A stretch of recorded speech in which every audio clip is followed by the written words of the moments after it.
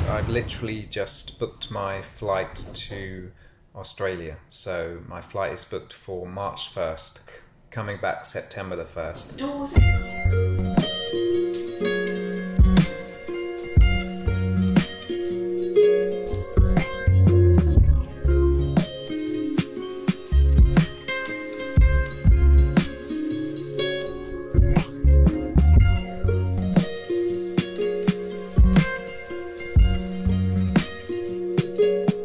So I've bought 7 solar powered trail cameras. They're quite good quality, you know, not cheap. They look like this, and trial one at the moment, see how long it lasts in dull conditions. Yeah, if all goes well, then I'm gonna buy another 30 or so and then take them with me on the plane.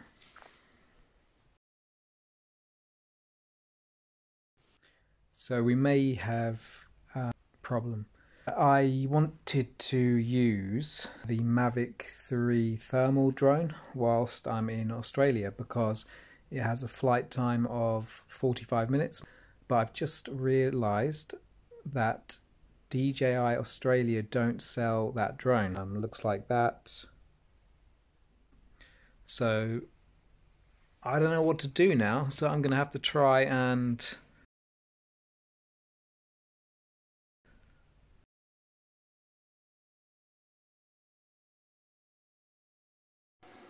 Right, so the other thing I'm trying to sort out is transport.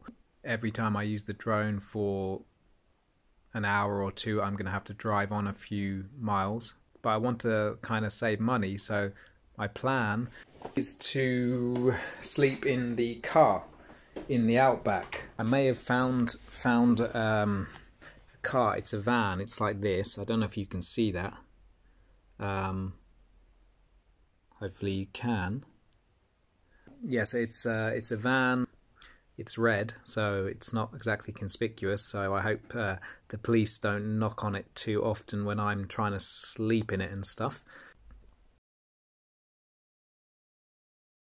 But yeah, the idea is put a mattress in the back, and I can just drive to where I need to go to when I'm trying to use the drone and find places to put out all the trail cameras,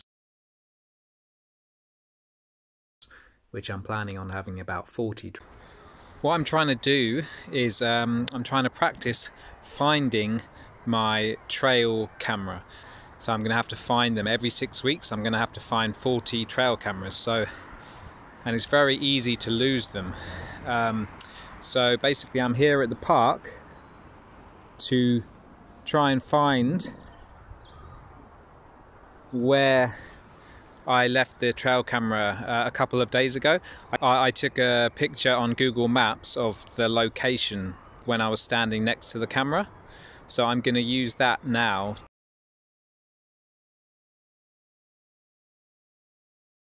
And I also took a picture of a slightly unusual looking tree where the camera is as an extra precaution.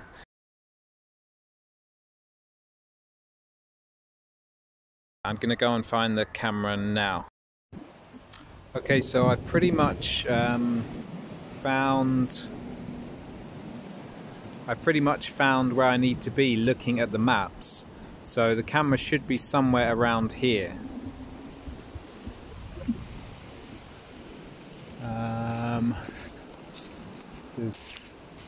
But I'm trying to really just go by what the maps said.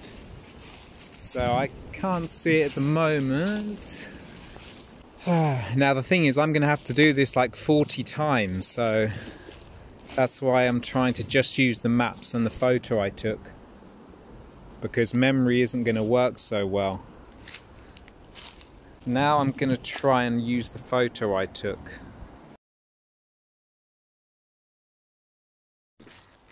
Okay, so it's bad news because basically the trail camera which I put out and taken, so it's been stolen. I'm sure this was the right place. So yeah, that's a bit of a downer, you know. That's just one camera I put out and it's been stolen. So I'm gonna have to carry on practicing, but without actually using cameras. Otherwise,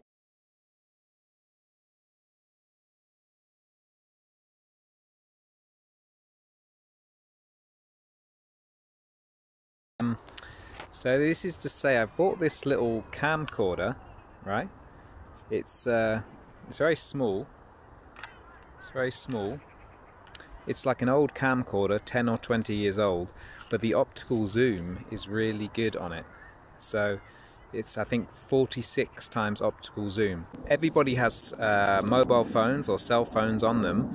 The digital zoom is good and the camera's good quality, but the optical zoom is not good. Despite what people say, actually less people are walking around with good cameras than they were in the 90s and the 80s. Okay, so I've got 2 more trail cameras. This time I haven't ordered loads, I've just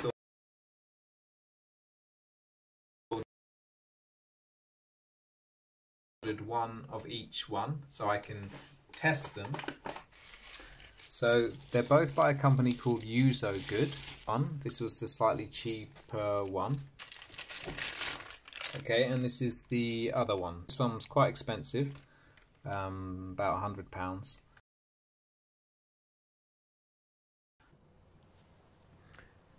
Okay, so I've tested this one. It seems to hold its battery quite well. The images seem to be good enough, so I'm going to order another 10 and go from there. So I've put the orangey trail camera in situ to see whether it sticks out much. And I don't know, do you think that sticks out much? It's not too bad. Far away from the side. I mean, from here you can't really see it.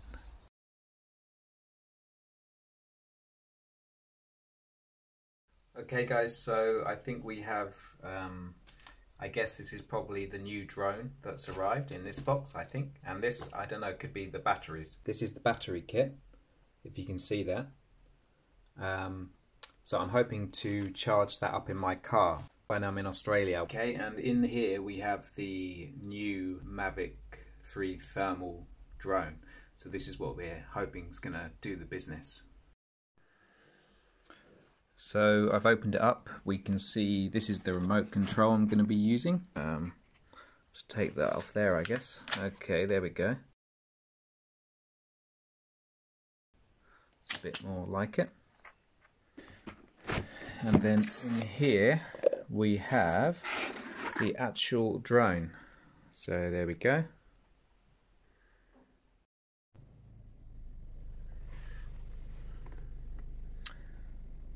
Okay, so we have success. At least the batteries are charging up. The car engine's on, and the this thingy is plugged in, and the batteries look to be charging up. So I'm gonna test, see how long it takes. I'll need to do 8 batteries a day, hopefully.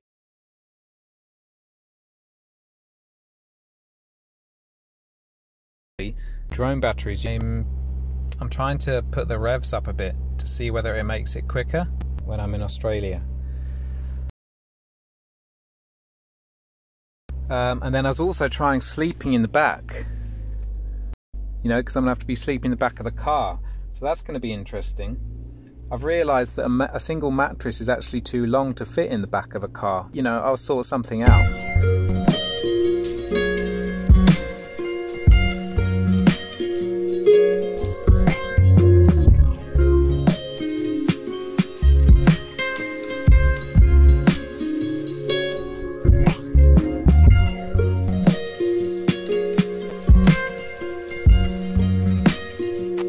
So basically here I've got all the trail cameras, and I need to get those ones in as well in those 2 boxes. So basically I'm trying to put the trail cameras in the case, and the idea is that I'm going to wrap them in towels you know, like wrap each individual one kind of thing, like that. And I'm hoping that it's going to be enough.